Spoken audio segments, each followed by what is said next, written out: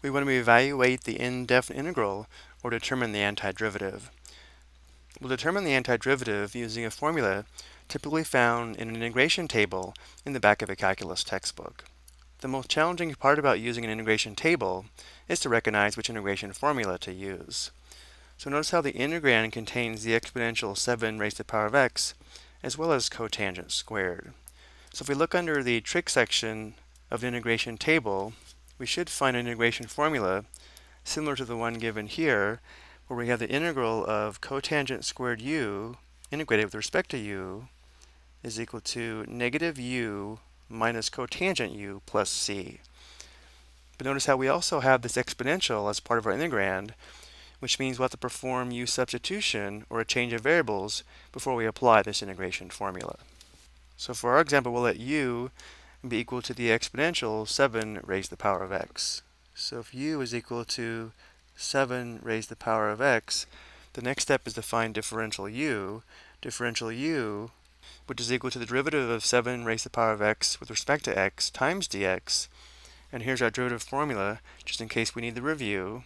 Notice in this case, this includes the chain rule, which we don't need here because u would be equal to x, and therefore u prime would just be 1. So differential u is equal to natural log 7 times 7 raised to the power of x times dx. Looking at our integrand now, notice how we don't have natural log 7 times 7 to the x dx, we only have 7 to the x times dx. So let's go ahead and solve this for 7 to the x dx by dividing both sides by natural log 7. So simplifying, we'd have 1 over natural log 7 differential u is equal to 7 to the x dx.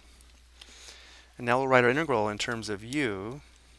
So we'll have the integral of 7 to the x is u, so here we have cotangent squared u.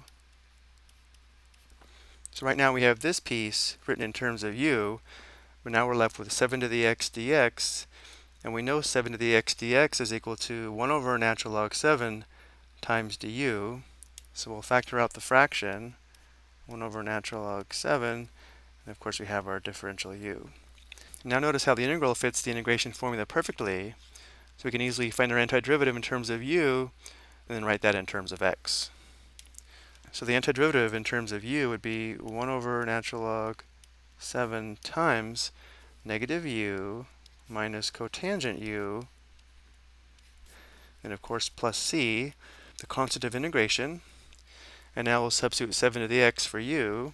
So we have 1 over natural log 7 times the quantity negative 7 to the x minus cotangent 7 to the x plus c. This is our antiderivative, which means the derivative of this function is equal to the integrand function f of x equals 7 to the x cotangent squared 7 to the x. I hope you found this helpful.